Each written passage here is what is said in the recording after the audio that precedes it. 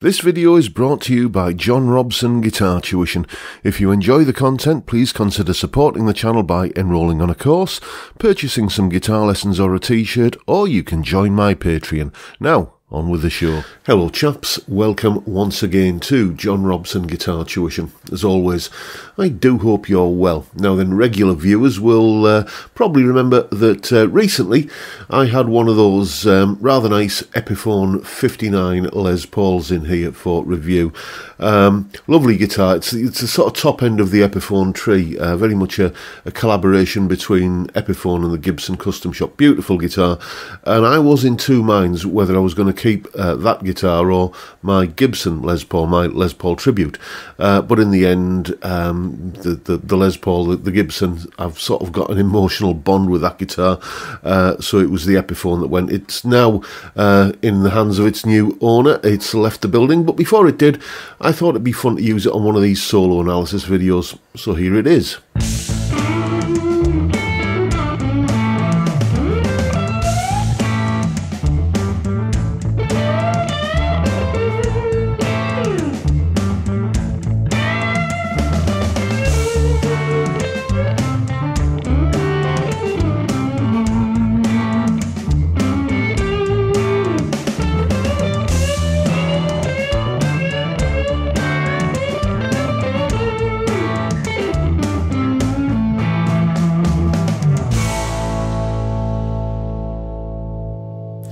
That was, of course, Eric Clapton's solo from Cream's Strange Brew, and given, you know, Eric in that sort of early 60s part of his career was well known for using an old Les Paul, it just seemed like an appropriate, although he wasn't using it in Cream, was he? But, you know, that was more of a Blues Breakers thing, but it just seemed, you know, kind of a nice little dovetail to use that guitar for this solo analysis. So, you've heard the solo, let's have a little bit of a look at what's going on in the solo. Solo explanation. Okay, as always, let's begin by looking at what the solo is played over. It's essentially a 12-bar blues in the key of A, although we do have 2 bars at the beginning, which is sort of the end of the previous 12-bar verse, if you see what I mean, where he plays a little fill at the end of that verse, which I've incorporated into the main body of the solo here. So we're basically a 12-bar blues in the key of A, meaning we've got the chords of A7, D7, and E7.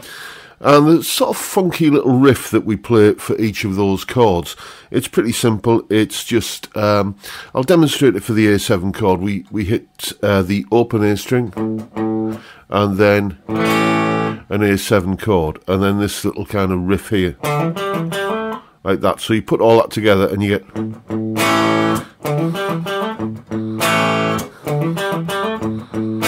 etc. And then you just transpose that around the 12-bar sequence, so the D7 chord comes in,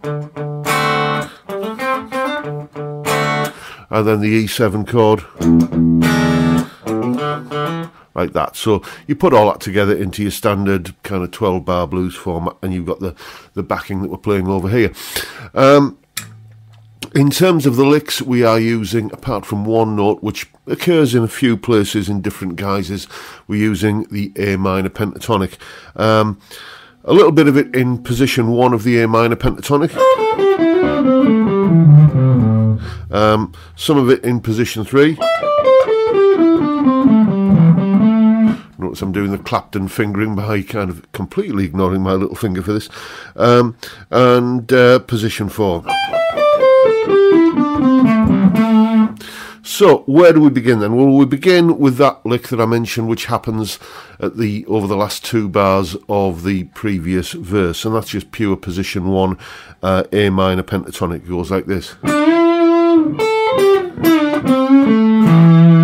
Now, that there is a typical little Claptonism. He'll kind of sometimes take this minor third here and either bend it to the major third or hammer onto the major third, but basically coming from the third of the chord onto the root and then going down to the 5th, so you get like that. That's a very Clapton-y sort of thing to do, like that. So that lick again,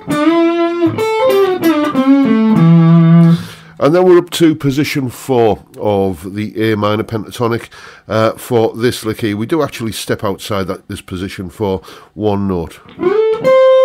So we've got that A and C note, and then we bend the E note at the 17th fret up 3 semitones.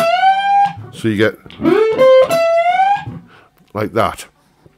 Then back down into position 4, just looking at the tab here. There's I mentioned there's it's A minor pentatonic plus one other note.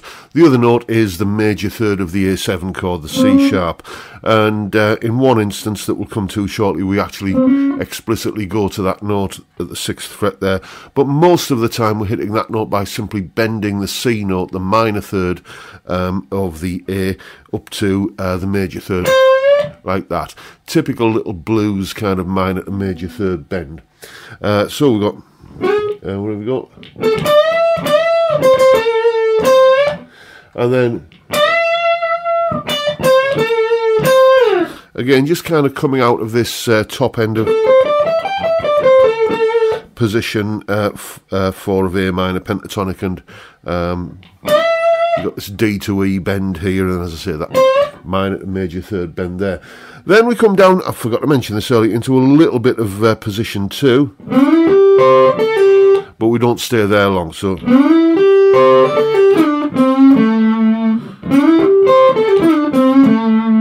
again, you know, very, very kind of Clapton-y thing to do. And it's at this point, after that lick, that we do that minor to major third hammer-on that I mentioned. He's actually outlining the A7 chord here by major third, root, and then the flat 7th of the A7. Then we're back into this sort of territory up here, position 3 of the A minor pentatonic, where we've got this lick.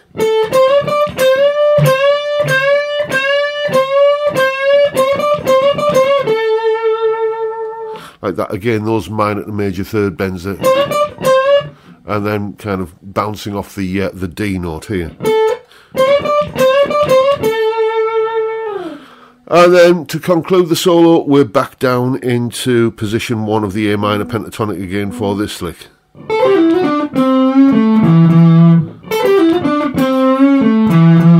Like that, again, we've got that minor to major third bend going on there, resolving onto the root, and then going down to the 5th, like that. And that's what's going on in the solo. The main thing really that you can take from this isn't necessarily about note choice or anything like that, because if you've ever played any blues solo using a pentatonic basis for it, then all of this will hopefully seem rather familiar. The main thing is that I guess the most difficult technique for most guitar players in this solo will be playing this. What, I hear you ask? Well, playing nothing for a few seconds. I'm looking at the tab now, and after that, that initial bend there, where we're bending that minor third bend, there is essentially over a bar, just looking at that, of silence, where he does nothing. That urge to fill up all of the space available, to kind of fill every corner of the canvas with paint, is a very strong one, and the restraint that he shows here, and that's not the only place there. We've got in the next bar after this lick, again we've got 1, 2, 3.5 beats worth of just nothing there before he hits the next note. So, you know, leaving those spaces, leaving those punctuations are what make these relatively simple licks work for you. You know, it's you know, if you kind of play less notes, then the notes that you do play somehow seem to mean more and matter more. And this solo is a great example of that. And you notice when he gets to the kind of climactic part of the solo, where we're going,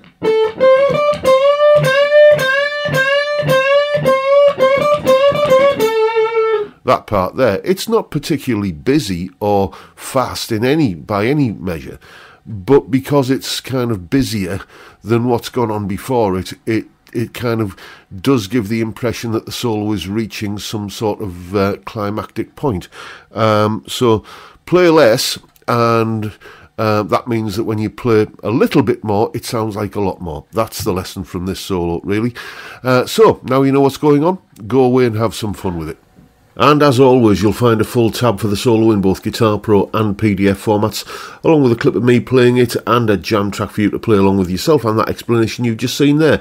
All of that is up on my Patreon page. There's the address and the link is in the description. $3 or £2.50 a month gets you access to all of these additional resources and goodies that go along with these YouTube videos. A massive, massive thank you to everyone who supports me in that or any of the other ways, all of which are linked down below.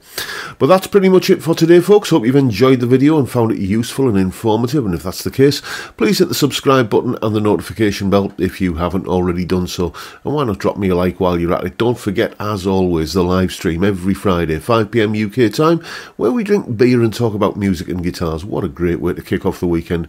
I'd love to see you there if you can make it, but for now I'll bid you all a good day and say thank you so much for watching. Thank you for your time. Look after yourselves, folks. Stay well, stay safe, and above all, stay sane. Bye for now.